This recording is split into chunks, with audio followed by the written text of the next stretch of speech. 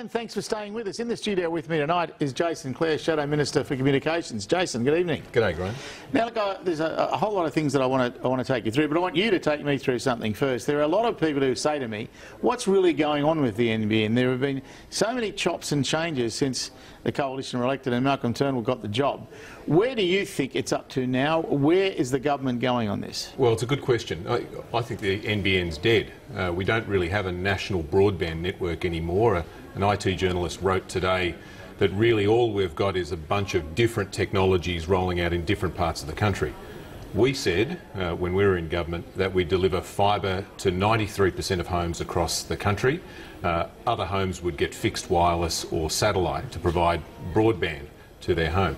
Now, depending on where you live, you'll either get fibre to your home or you'll get fibre to a box in the street. You'll have to rely on the old copper network that runs to your home, that runs the phone network. But that slows you down. That's right. That's a lot slower than the fibre that we were going to deliver. Then for some people, they won't even get that. They'll get broadband through the coax cable that runs down the street, that runs the Sky TV, the pay TV system, Fox. Then other people will get satellite, other people will get fixed wireless. So it's really a hodgepodge of different technologies. It's why people like the head of Microsoft in Australia have said the government's made the wrong decision. They should reverse it and go back to the model that we created, the National Broadband Network. Now, I can't find too many people in the industry who think that Malcolm Turnbull's going down the right path, but there was a lot of criticism of the Conroy model, if I can put it that way, that it just underscoped the whole thing, and the costs were always going to be greater than what you announced. What's your comeback to that? Oh, well, first, this is the right project. It's what will set Australia up for the future to compete with countries in our region.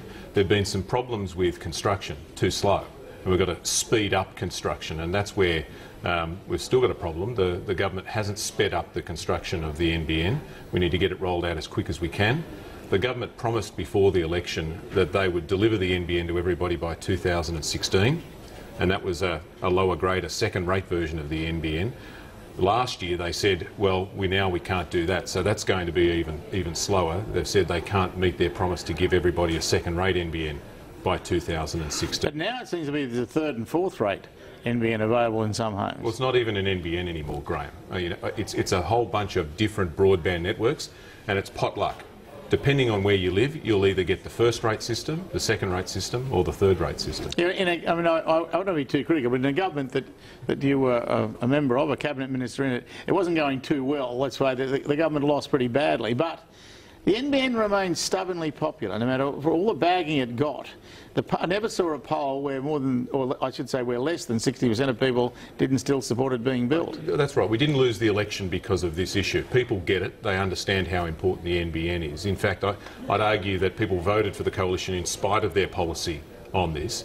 That doesn't mean, though, that they were happy in December when they got told that the Liberal Party were breaking their promise to deliver a second-rate version of the NBN. You expect politicians, when they make a promise before the election, particularly Tony Abbott, who's run around the country for the last 3 years crying out broken promise, to honour promises when he becomes Prime Minister. In fact, at his first press conference as Prime Minister, he says, I don't intend on making promises I won't keep.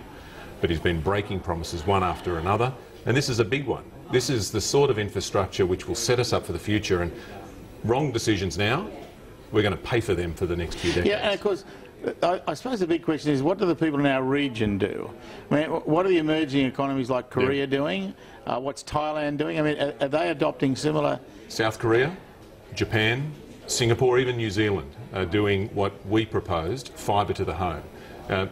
Even Malcolm Turnbull will tell you this. He'll say that the end game is fibre all the way to the home, and the question that you have to ask is, do you build it in one stage or two?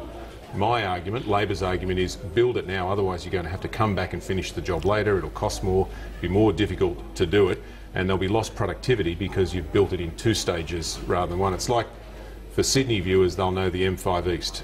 2 tunnels in each direction. It was clogged when it opened. Barry O'Farrell's now made the right decision and said we're going to expand it. It's what they call West Connects, but it'll be another 10 years before that choke point is fixed. Build it now and set us up for the future. Build it and they will come, as the saying goes.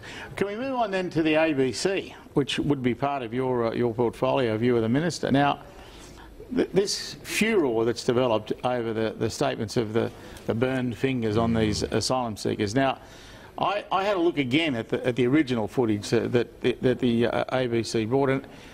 The more I looked at it, the angrier I got, because in the end you couldn't run the report they ran on the basis of the evidence they had. Now, Labor has always tended to stick up for the ABC, and I'm just wondering, are you defending their coverage on that?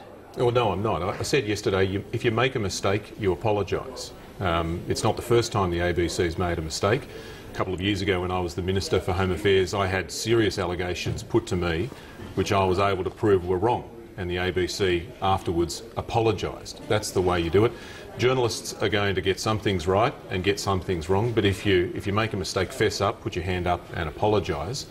I think on this issue, though, it's been made more difficult because there's unnecessary secrecy here. You know, John Curtin provided more information to the Australian people during World War II than we're getting about this. It would have been a lot easier if the military were able to say, look, we've checked the video footage and this is wrong, and been able to provide that information to the Australian public, rather than all the secrecy we But get. is there video footage? I mean, that's the other thing. I mean, one of the things the ABC, in the second report, they said, well, the Australian sailors had cameras, so there should be footage of this, but I've never seen any. No. Does any exist? I don't know. I had the privilege of working with our military for 3 years as a Minister for Defence Material and then Home Affairs, and I've only got enormous respect for the men and women in our military and in customs. And when I heard these allegations like you, I was extraordinarily suspicious. I just couldn't believe it. But I'm sure that if given the opportunity by the government, the military would be able to say, look, we've had a look at the allegations and they're false. But why wouldn't the government let them do that? I mean, if let's say I'm the government, wouldn't I be saying to myself, well, we may as well have the ABC, if we accept the coalition's pretty much anti-ABC, and most of them are, whether they want to admit it or not, most of them are. Why not then get the Navy to come out and say, look, here's the footage. Exactly right. And therefore this allegation is a crock from start to finish. But Graham, they've painted themselves into a corner because they've said we can't tell you about anything if it happens on the water. This happened on the water, so we can't tell you. I was Minister for Home Affairs for about 2 years. In all of that time, I never had anybody of any rank in the Navy, in the Air Force, in the Army, no one in Customs ever tell me that the information that we're providing were helping people smugglers, and we shouldn't put the information out there. This is a crock, and it's put the government into a corner that means it can't provide this information when it wants to. Yeah, I think the whole secrecy thing is becoming quite extraordinary. Getting back to the basic question of the ABC, though, do you support this efficiency audit if that's what it is? I've got no problem with efficiency audits. All government departments can be more efficient, and you've got to find ways to make them more efficient. But the rub here is Tony Abbott, before the election, said there'd be no cuts to the ABC. So if the audit leads to cuts, then he's broken a promise.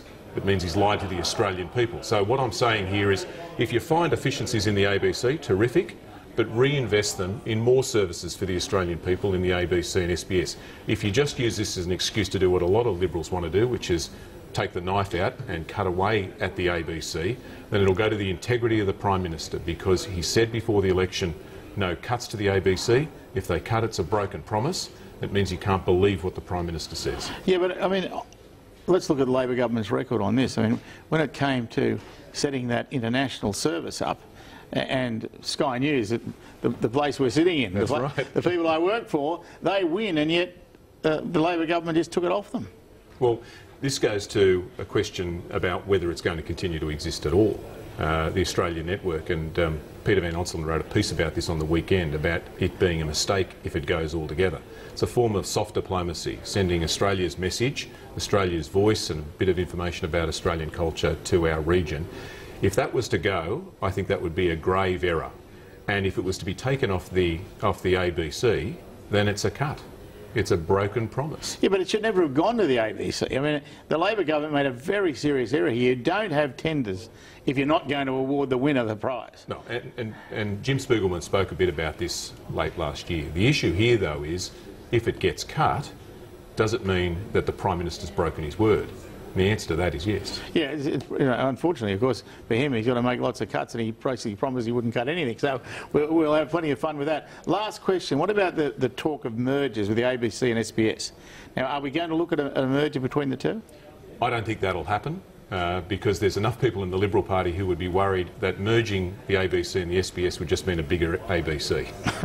So I don't think that's going to happen. Malcolm Turnbull said that he doesn't think that's the right model, and I think he's right on that. Malcolm and I disagree on a lot of things, but I agree that the ABC and the SBS should remain separate entities. OK, Jason Clare, thank you very much for your time. Mate. I appreciate it. And we'll be back in just a moment with Josh Frydenberg.